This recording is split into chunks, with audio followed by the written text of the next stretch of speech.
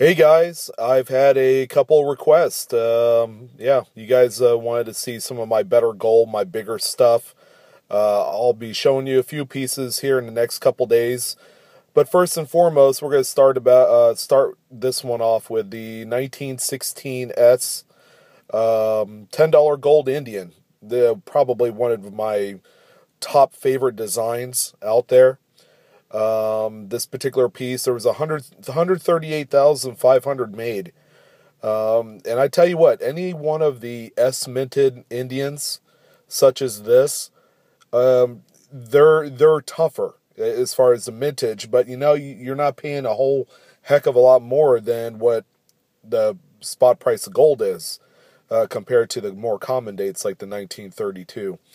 So this is 90% gold, and as far as their fineness, and it's just an overall dang good looking coin.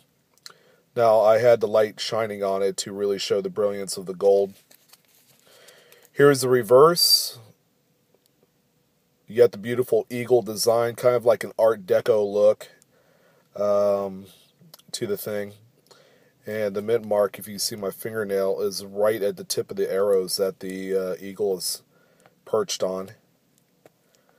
And yeah, this is a really nice coin. Typically, if it's a bullion or like a scrappy piece, something that's only worth what meld is, right now with the under $1,400 an ounce gold, you're looking at about $810.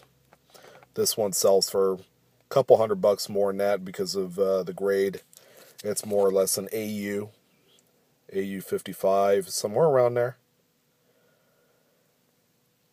But yeah, this video, 1916 S Indian $10 gold. There you go. She is a beauty. You guys have a good one.